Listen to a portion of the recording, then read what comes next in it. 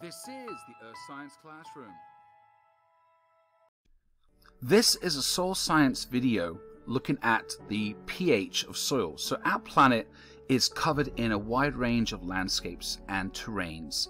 And this is dictated by the climate, elevation, latitude, sunlight, seasons, and the amount of rainfall and type of rain that is going to hit the ground, and how much water will go through the ground into the soil. So the soil is a fantastic medium between all different spheres, and the pH of the soil is a very clear defining variable that we can look at in the soil.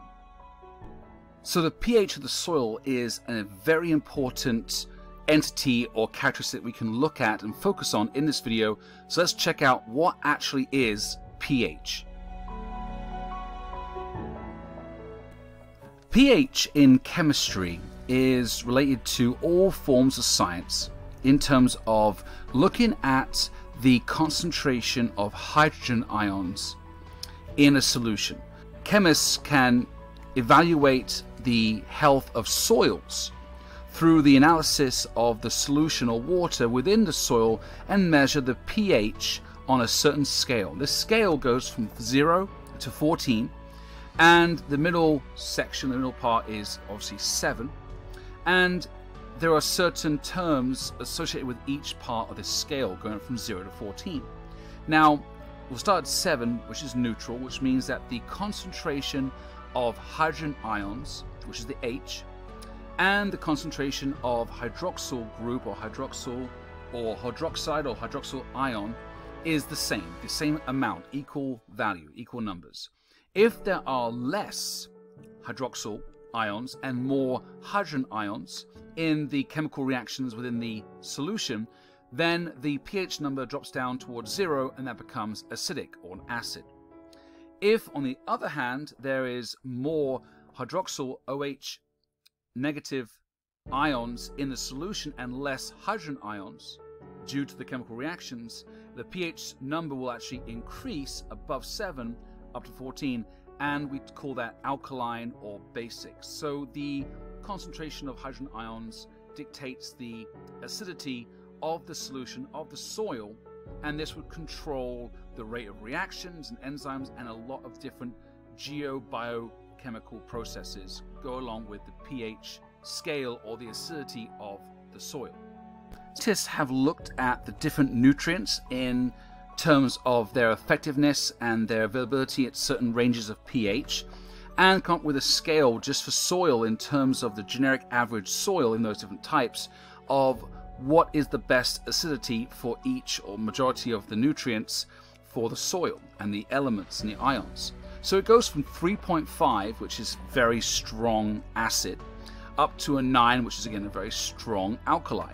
And there's different ranges. So 3.5 to 5 is very strong acid, and then we're going kind of decreasing the acidity or increasing the pH number up to through strong, which is 5.1 to 5.5, to moderate 5.6 to 6, to slightly acidic 6.1 to 6.5, into neutral zone of acidity, which is 6.6 to 7.3, and then we go into the alkaline basic levels of the acidity, which is 7.4 to 7.8, which is mild alkaline or mild basic, and then moderate to strong is 7.9 to 9 on the pH scale. So there's a range. Now most of the plants are going to, and most of the nutrients are going to like a slightly acidic to neutral level of pH. And a fun fact is the CO2 in the atmosphere creates rain that is slightly acidic. So rain generally is between 5.5 to 6.5 on the pH scale. So acid rain, a term we all have heard about, acid rain is rain that has enough hydrogen ions to push down the pH to below 5.5. So where does this pH come from in the soil? Well, first we have, again, the rain, precipitation, which contains CO2 in the water, which will form carbonic acid in the soil, and this will release hydrogen ions into the soil, plus organic material, the breakdown, the decomposing, using decomposers and enzymes and chemical reactions in the organic material and the humus, creating colloids and a mixture of clay colloids, will basically adapt and change the pH, the amount of decay and leaching and percolation of material down through the soil is going to create a different or a certain pH range. And microorganisms like a 6.6 to 7.3, a neutral range of acidity, and this would then increase or be a catalyst for the breakdown of organic material and the cycling of nutrients like the carbon, nitrogen, sulfur and phosphorus cycles within the soil, and the exchange and fluxes between water and the atmosphere through the soil.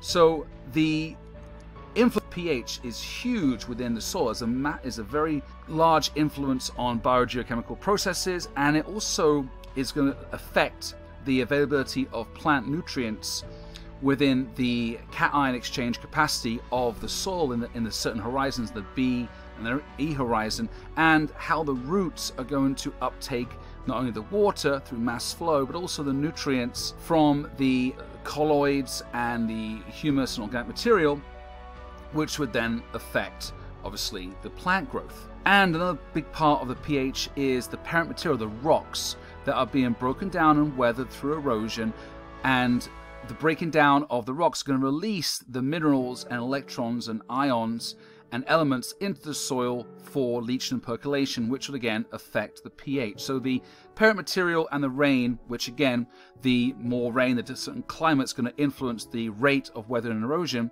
and obviously the parent material and the type of rocks, this all goes into creating a generic pH range. However, the soil is very good at buffering, has a very high buffering capacity, which means that the soil pH is going to stay at a certain level and it's going to resist a sharp change over a short period of time. Now this could change slowly, but it's going to resist change initially over a period of time through the cation exchange capacity and the flux and movement of both the cation and anion ions between the colloids, the humus, and the root nodules and the water.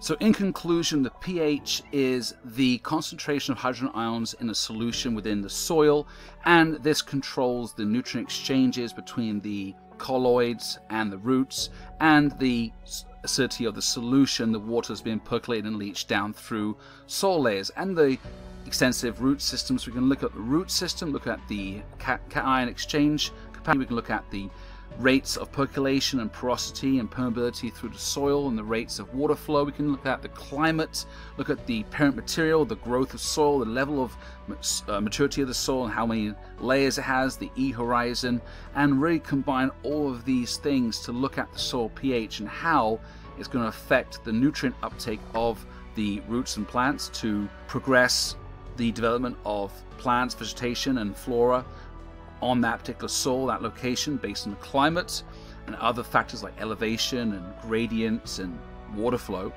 And we can also look at the range of pH which affects the nutrient uptake, which is between 6 to 7.5, which is around the slightly acidic to neutral range on the pH scale.